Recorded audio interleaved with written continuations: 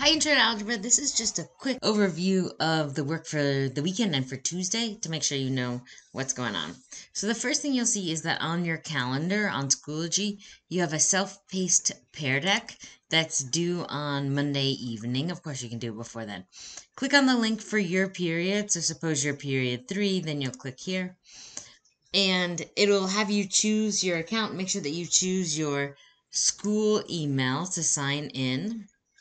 Now, the thing to know about Pear Deck is that it will automatically save. There is no submit button.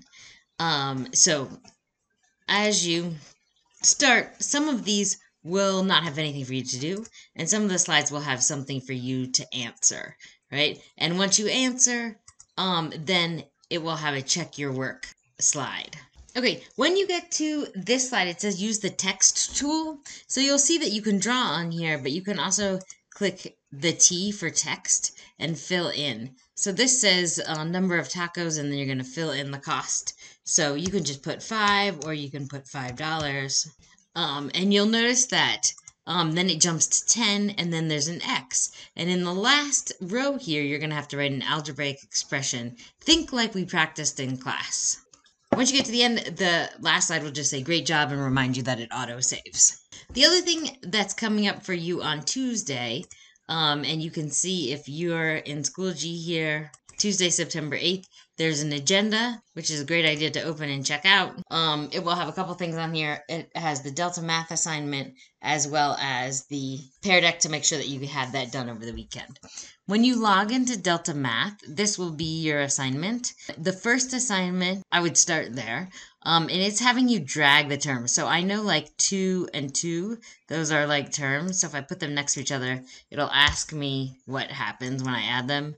And then I'll do 4 and -5, and then I will add the x terms together, and that's going to give me 3x. And it'll say you've done this successfully, and you could submit your answer. Now remember, if you get stuck, all right, notice here that 2 of these terms have a G, and 1 of them does not.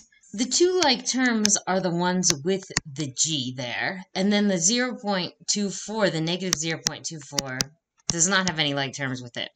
So I might rewrite this even as 1.0 G, and if I've got 1 minus 0.75, I know that's going to give me 0.25 G minus 0.24. So I'm going to choose that answer. And here it is, just in a slightly different order.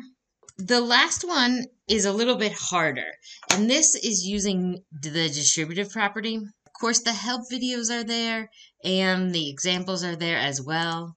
So the distributive property we just barely touched on in class. If I take this 4 and I distribute to both terms in the parentheses, I'm going to have 4 times -3f plus 4 times -4 minus 9f. So -12f minus 16 minus 9f. The terms with the same variable, same exponent, are like terms. So the 16 is going to be by itself. And then I'm going to have -21f minus 16.